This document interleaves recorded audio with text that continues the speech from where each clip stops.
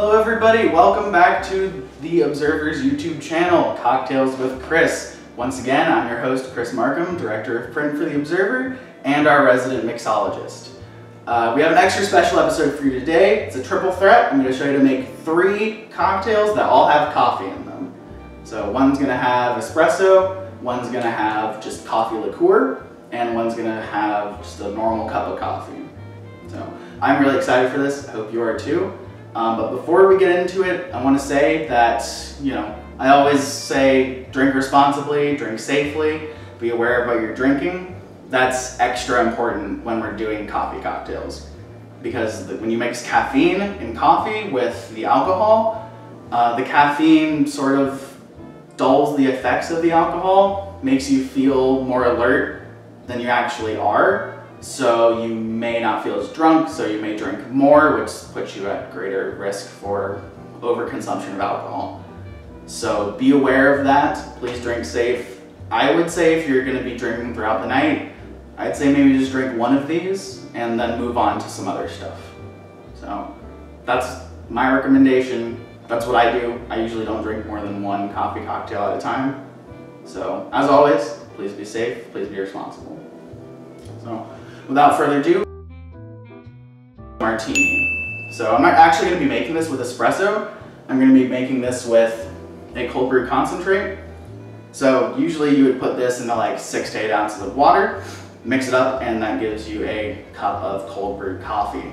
But this is along the same lines of espresso. Espresso is 1 cup of coffee concentrated into 1 shot of espresso.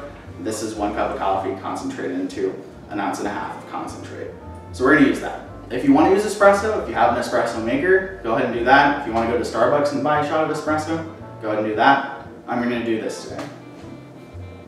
So along with that, to sweeten it, we'll have simple syrup, and then we'll also have Kahlua, which is a coffee liqueur with rum in it.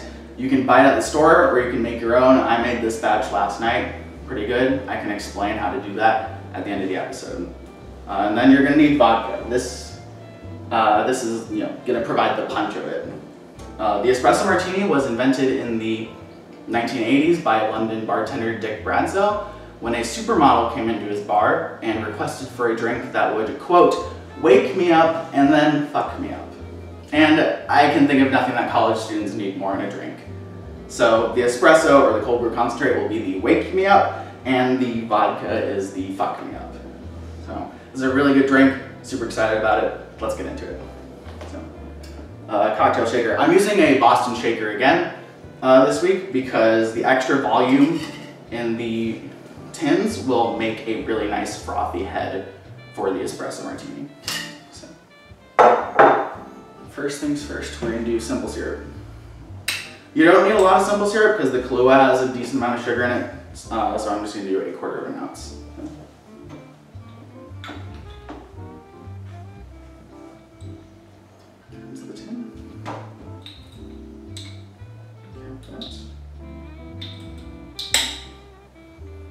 Then the wake me up cold brew concentrate.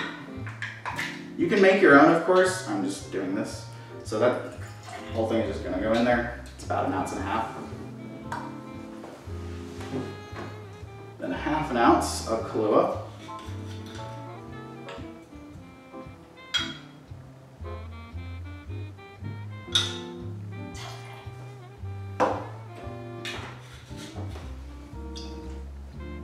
And then the fuck me up. 2 ounces of vodka. There's half.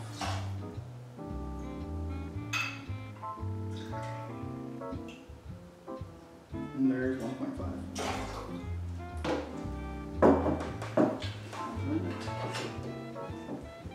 Add the ice.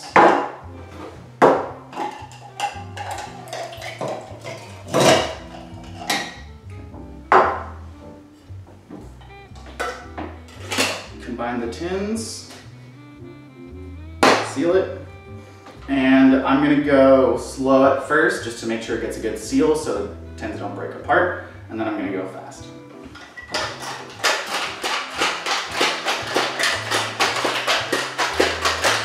It's getting colder, so it's getting a seal now. I can go faster.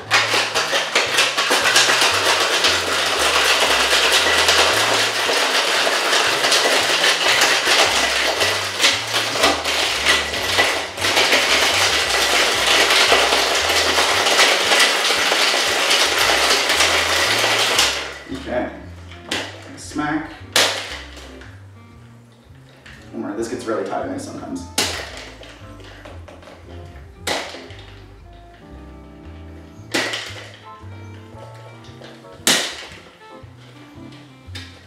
There we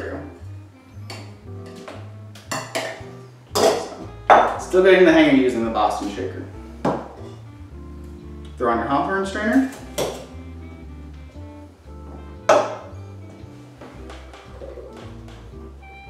Nice and frothy.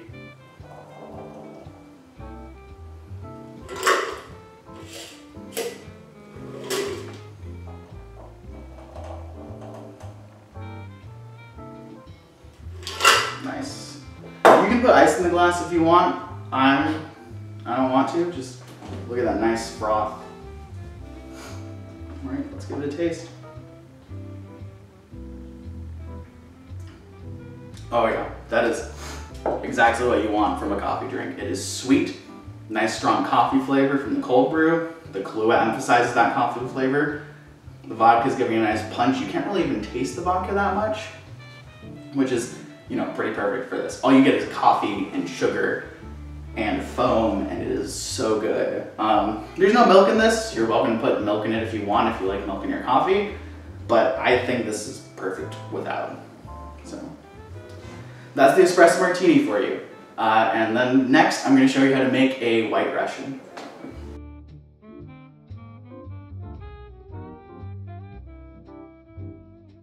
And we're back, and it's White Russian time.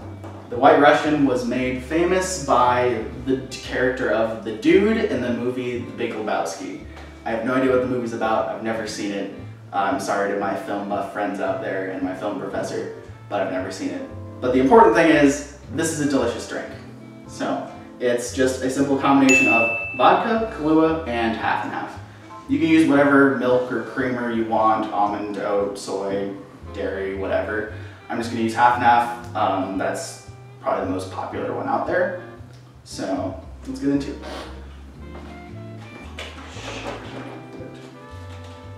So, this drink you just build right in the glass.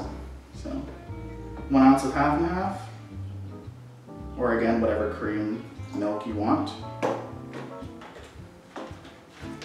And I like to do this a little differently than standard. Instead of 2 ounces of vodka and 1 ounce of Kahlua, I like to flip it. So I use 2 ounces of Kahlua, 1 ounce of vodka. I think if you're using Kahlua, you might as well use Kahlua and really get that coffee flavor amplified.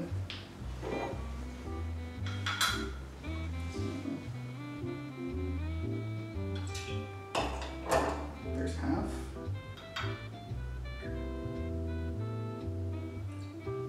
And there's 2.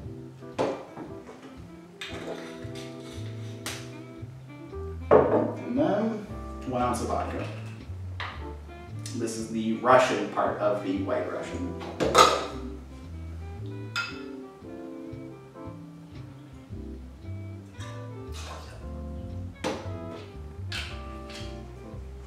And that's it. 3 easy ingredients. You don't need to shake it. You're just going to give it a quick stir. So I got this bar spoon here.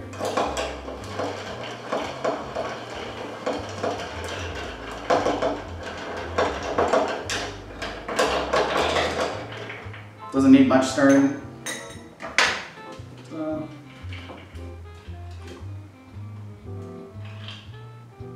Oh yeah. I'm telling you, the coffee, having more Kahlua than vodka is the way to go, because you really get all of that coffee flavor right there. And the vodka just provides a little bit extra of a punch. It's sweet, it's rich, it's creamy. I mean, it's a latte, coffee, milkshake, whatever you want to call it. It is good, and it is, you know, nice alcoholic punch. This is pretty much as perfect as a drink gets, in my opinion. So, you know, if you want to make it the normal way, 2 ounces of vodka, 1 ounce of Kahlua, go ahead. But if you really like coffee, I'm telling you, go with the extra Kahlua. So, 'cause this is great. All right. So that's number 2. We did the espresso martini. We did the White Russian. Next, we're gonna do just a spiked cup of hot coffee. Stay tuned.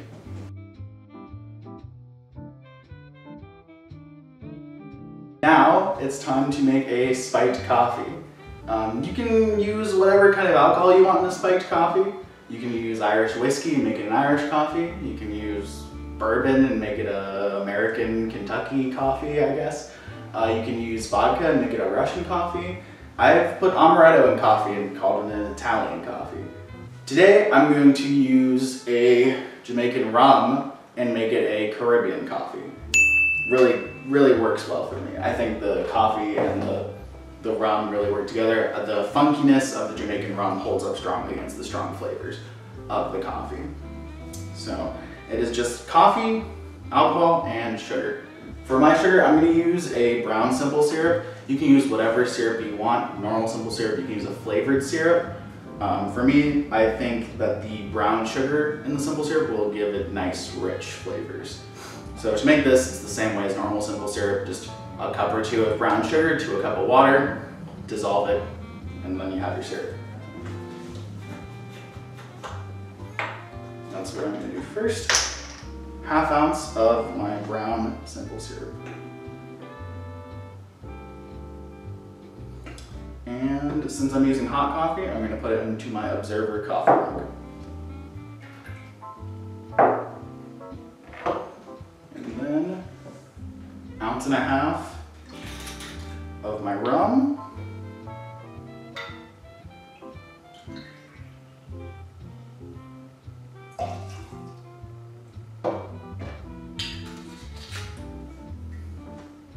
And then however much coffee you want, probably like 6 to 8 ounces. I'm not going to measure it because this is metal and this is hot coffee, and that would be insane. You can use cold coffee, iced coffee, cold brew, whatever you want. I'm using hot coffee today. Just pour that in.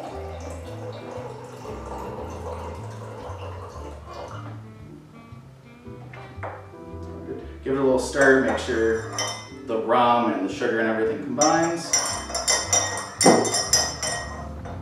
And give that a little taste before I add the final step. So.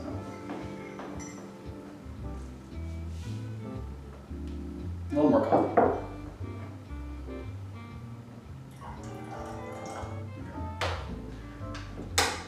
And the final step is topping with whipped cream.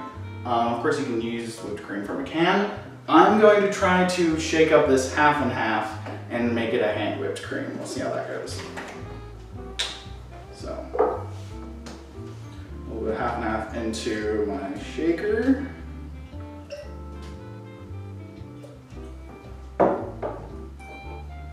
Seal the shaker. Since there's no ice in here, you're gonna make sure you want it really tight so nothing spills out. And I'm gonna whip this and hopefully it turns into whipped cream. So it's gonna take a while.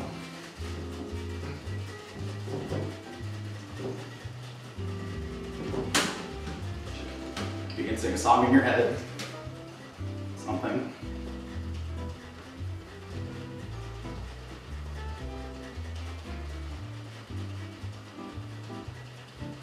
Two hours later. Let's try that. Heavy whipping cream would work better, but I have half and half today, so that's what I'm using. Of course, canned whipped cream would be the easiest option, but. So I'm gonna try to layer this on top of my coffee with the back of my spoon. Hopefully that just creates a nice layer. Not super frothy, but it is layering on top of there nicely. So, I don't know if you can see that from there, but it's pretty good. So, we got a spiked Caribbean coffee here.